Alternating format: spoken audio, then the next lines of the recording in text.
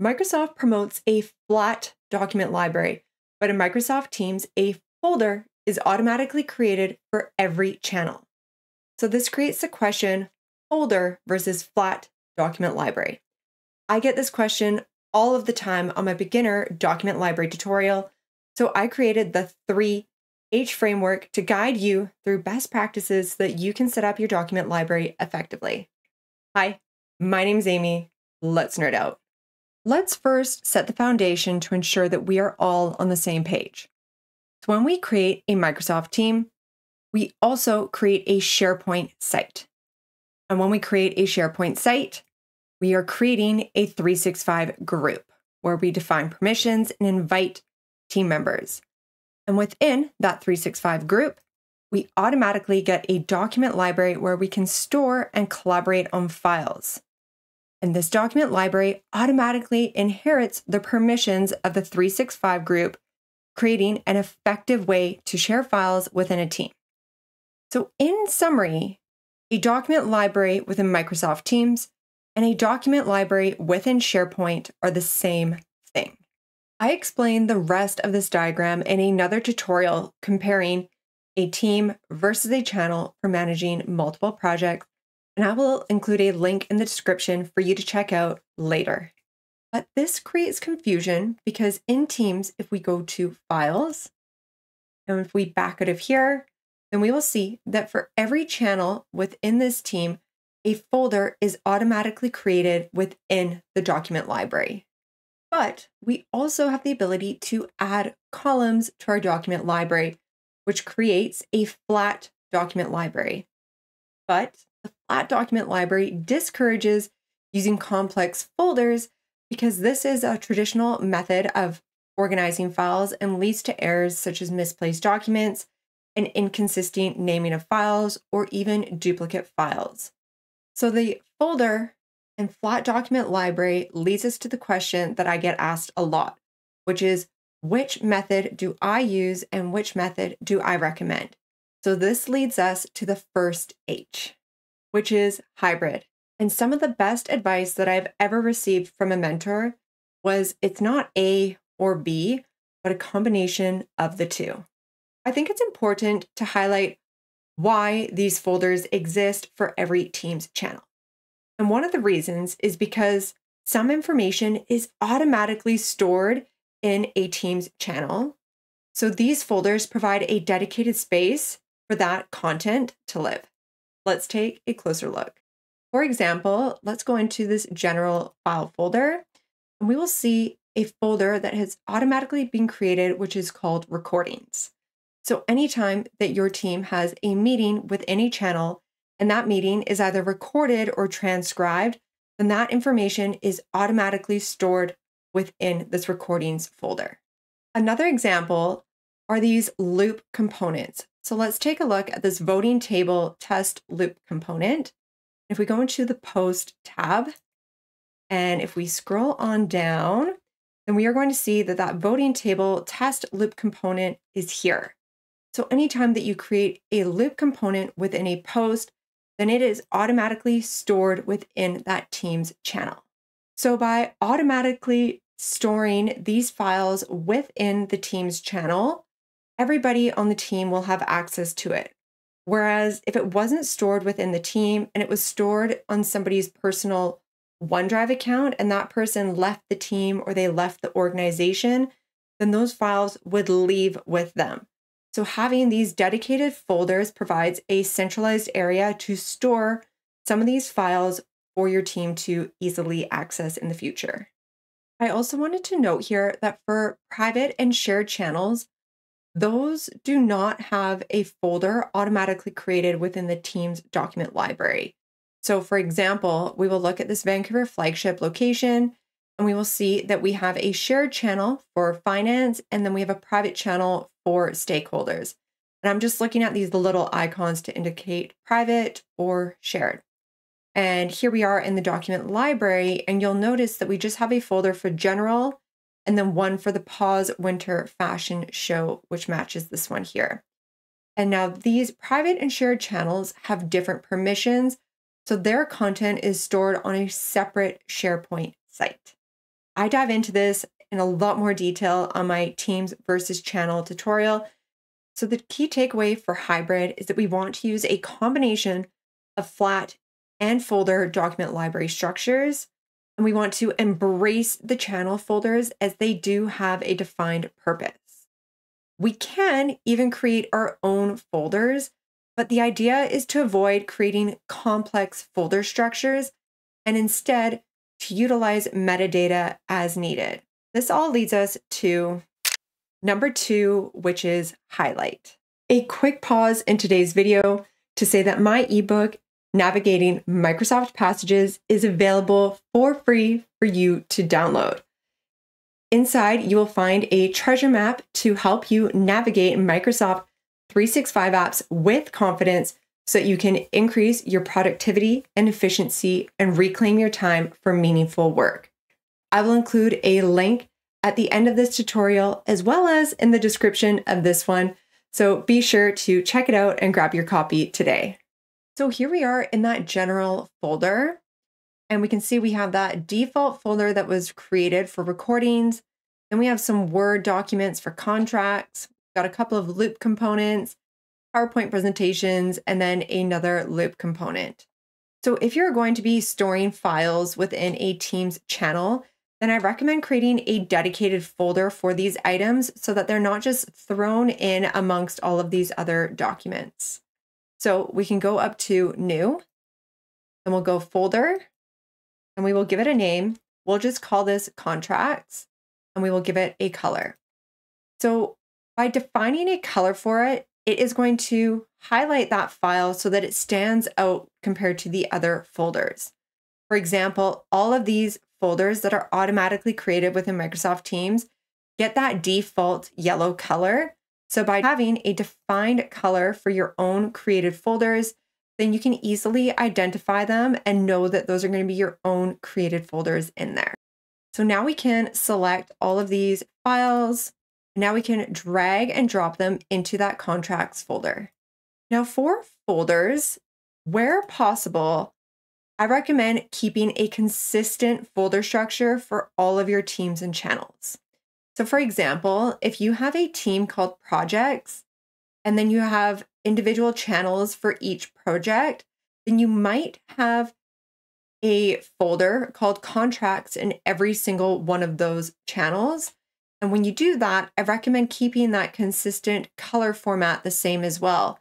This just makes it really easy for your team to navigate around different folders in different channels by keeping it all consistent. So here are the key takeaways for number 2. And when we are adding folders within our teams and channels, we want to ensure that we highlight them by defining a unique color. And when possible, we want to create a consistent folder naming and color convention throughout your channels and organization. And moving along to number 3, which is harmonize. So within this contracts folder, we can now create subfolders for contract A, contract B, or we could go client X and client Y. So this is the issue with the traditional way of organizing files into folders and subfolders, because there are a ton of different ways that we can organize our documents. So this is where the flat document library structure comes into play. So let's now go add column, and we will go a choice and then next. We will call this client, and then here we will add our choices. So we'll go client X, client Y. We can delete the ones that we don't need, and we can update the colors appropriately. Now there's some additional options here, like can add values manually. So I don't want to really get into all of the nitty-gritty about creating a flat document library. I do cover that in depth in my beginner tutorial. And if there are some advanced features about creating a flat document library, then pop those in the comments below and I will compile an advanced tutorial on creating a flat document library.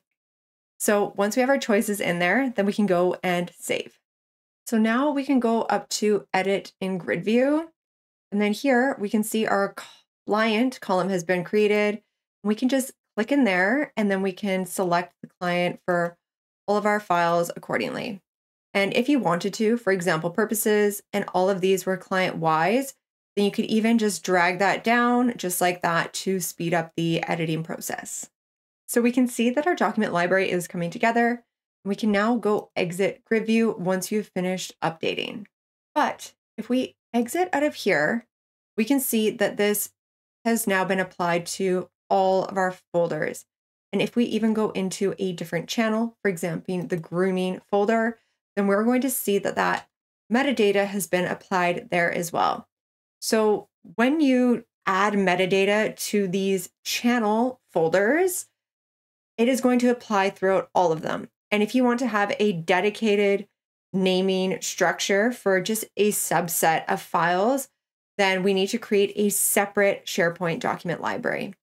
So in that case, we can go open in SharePoint. Then we need to navigate to the homepage for that SharePoint site. In my case, I've renamed this training manual, but yours would generally say home. And then from the homepage, when we select this dropdown, we have a couple of different options here, and we can go document library. So here is a create new document library window. We can start from blank. If you have an existing document library that you want to replicate the structure of, then you can select that here. Or we can even select some templates. So you can see that a media library or even creating one for invoices or learning are great examples of what we can use for creating these document libraries. In our case, let's just go with a blank library. We will give it a name, and this time we will call it contracts. You can add a description, and I'll show you where this show in site navigation is. Let's create. So once that's been created, then you'll see it show in the Insight navigation or the menu for your SharePoint site. So if we toggle out of that contracts page, then we can go back into contracts and it's just pinned to the navigation here. Then within Teams, we can select all of those files and we can go move to. Then we can select where we want to move these to. And if we just select the name of the team on the top left here, then we will see that that new document library for contracts has been created.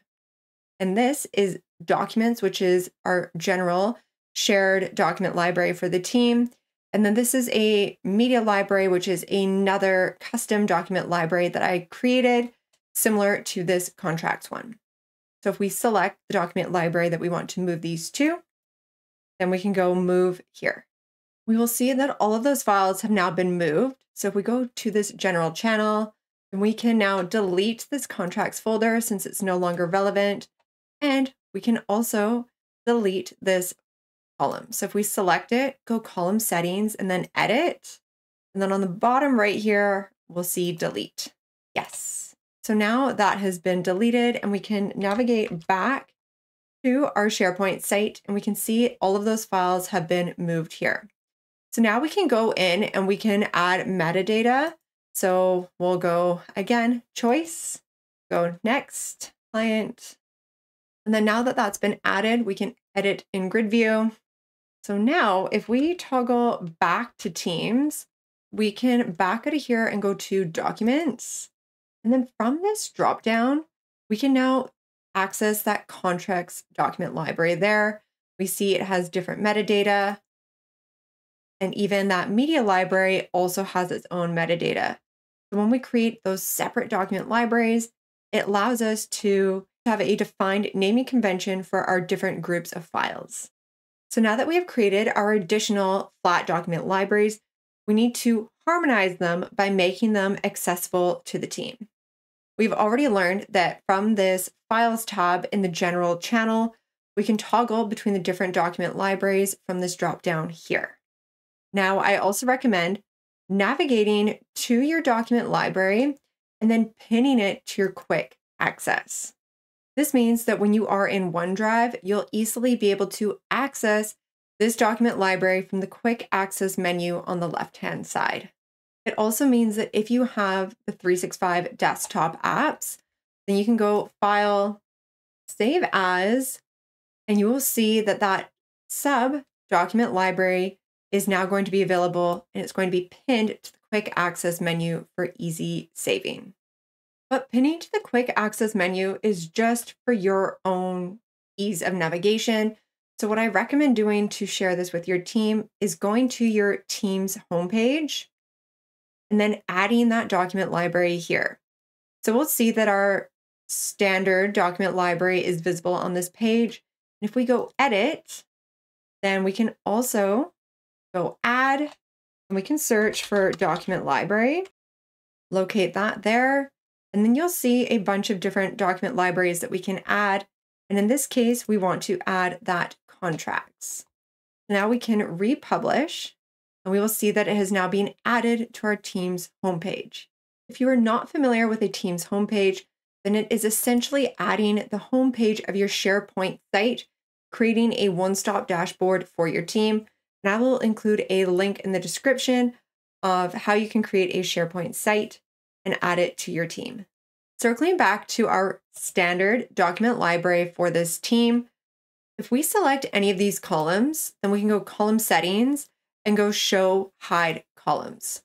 And this is going to bring up a laundry list of items that are hidden that you can make visible in these additional columns. So for example, you might want to show who created this document, which would be created by, as well as the created date. And by default, we have modified by and modified date. And you can toggle those on or off as needed. So this is how we can customize and tailor the metadata that's going to be visible to this standard document library. But I just recommend going with some of these more generic items, since you need to have that blanket approach that is going to work with all of those documents. These are the key takeaways for the harmonize component. So when we want to have a dedicated set of metadata applied to a group of files, then we will create a separate document library for that content. But we want to harmonize these additional document libraries by making them accessible to our team. And for that regular document library that's built into our team, we want to keep the metadata generic here as it is applied to the whole library. And here is that video comparing teams versus channels for managing multiple projects in Microsoft Teams.